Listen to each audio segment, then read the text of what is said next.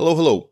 Whenever we create modal dialogues, there are a couple of mistakes that make them really hard to tab through or into, and they're not great for accessibility. So I want to show you two errors and two super awesome LiveView helpers that can fix that for us. So let's take a look at the bad experience first.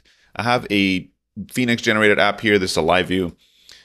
Click new post, and the first thing you can notice is that nothing is selected. There's no focus in any of the inputs. That's okay, but the worst part, I think, is that if you try to tab out of here, for example, and it's hard to see, but if you look at it closely, we can tab into the background. You see that new post button is highlighted in the background, and that's really bad for accessibility. So two helpers in LiveView that can help us fix this. Let's take a look at it. Now, I have the source code here, and this is code that was generated by Phoenix generators, and I introduced a couple of mistakes, and now I'm going to fix them. But you should have access to this. This is part of your core components. So this is the modal.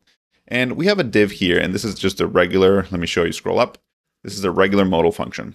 But the first thing we can do is, instead of having this div, we can use the focus wrap component that LiveView ships with. Now this focus wrap is going to target that modal dialog and not let the focus come out of that element. So that prevents us from going into that background mode, right? Like tabbing out of the modal dialog.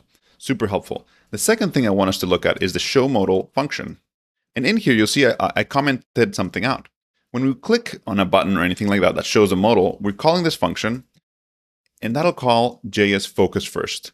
What this is doing is it's targeting the modal with this ID content, and it's going to focus the first focusable element in that modal. That means the first input will be automatically focused, and that's exactly what we want.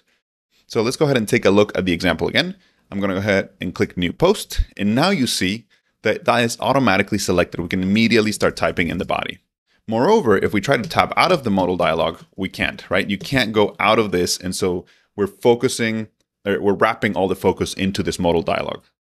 I think this is super helpful and just comes out of the box with Phoenix LiveView. I hope you like it.